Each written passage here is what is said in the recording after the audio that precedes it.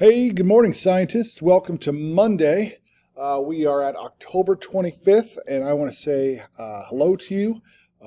If you are at home, I want to say keep up the good work, keep your head up. I know it's not easy to be at home and trying to do this stuff at home. So always reach out to me if you have any questions. I hope you had a great weekend.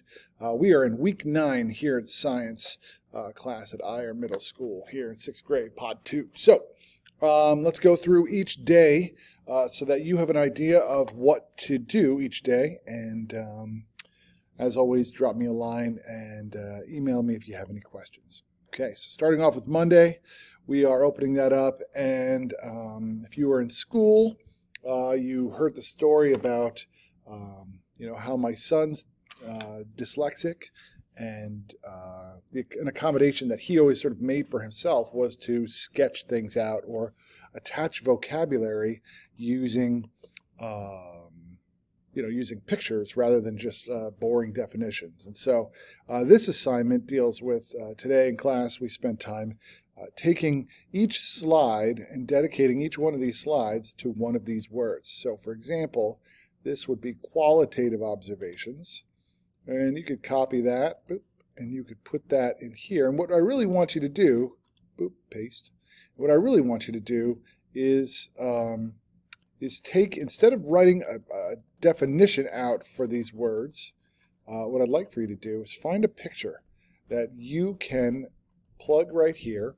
And when you look at that picture, you understand for yourself what qualitative observation is. And keep in mind, qualitative deals with our 5 senses. Quantitative deals with numbers. And we talked a bit about that earlier in the month.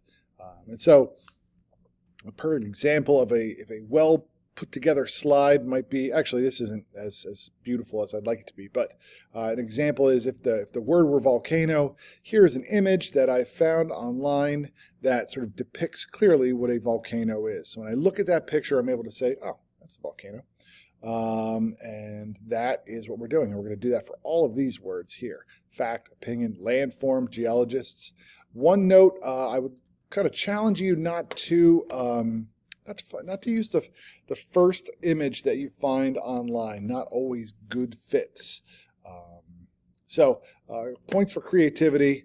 You do not have this for homework on Monday night. This is a sort of a perpetual or ongoing project that we're going to be working on. And when you're done, you're just going to have a huge slideshow that I'll give you points for based on its completion. So moving along here, we've got, let's see, we're on week 9, black folders for the spookiness and Halloween here. On Tuesday, we're going to watch a quick brain pop video. Remember that the password is IRMS, no, username IRMS, no capitals, one word, and the password is brain pop. Complicated stuff there. So we're going to watch that little movie there. And then what I'd like you to do is I'd like you to click on this and answer these questions based on this article. Now, there's no lying that this is a bit of a beefy article. It's got a lot of stuff going on, and I know that some of you can be intimidated by some scientific reading. However, I have read it aloud for you. So here in the folder, you can see, I'm not going to click on that, otherwise it'll initiate the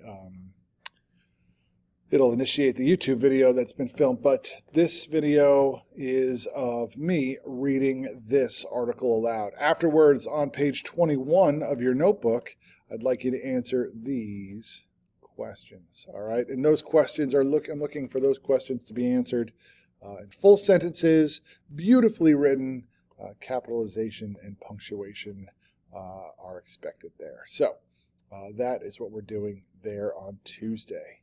On Wednesday, we are doing any number of things here. We've got some stuff going on here. We're going to be talking about seafloor spreading, and this is about a 1 minute and 11-second video.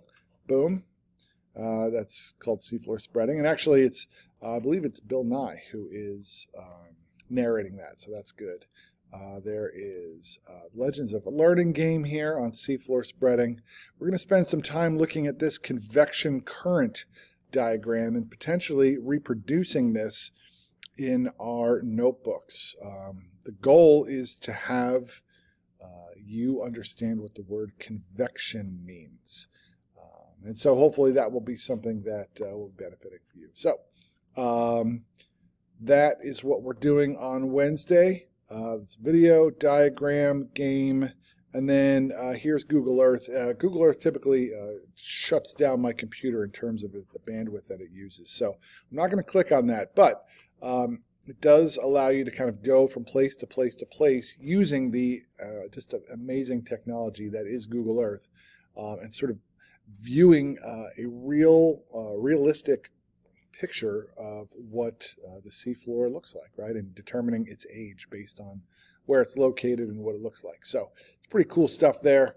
So that is Wednesday. Let's hop over to Thursday. Thursday is going to be pretty easy. I've got a plate movement interactive here, and then we're going to use page 20 to list some of the effects of plate movement on Earth's surface, and we'll be able to use this to answer those questions. You'll find that as you place your mouse over really important parts here, that there's North America. That you'll see that there are different plates that exist in the world. This is going to take a little bit of time for you to kind of look at and kind of absorb, but I think you'll be able to answer this question: what are some of the effects of plate movement on Earth's surface, on page 20, very easily. And that's really it, because on Friday we have a half day, which is going to be partly taken up by a pep rally, and not all classes are even going to meet. So I'm not going to see my PM science classes. So we're just going to do something fun in the AM classes, periods 1, 2, and 3, and that's not something that will be required for you to do. So, so we've got Monday, Tuesday, Wednesday, Thursday, and then Friday is a half day for you. I'll be here all day. So I hope that's helpful to you. Again, drop me a line if you have any questions, and I will see you later. Thanks, everyone.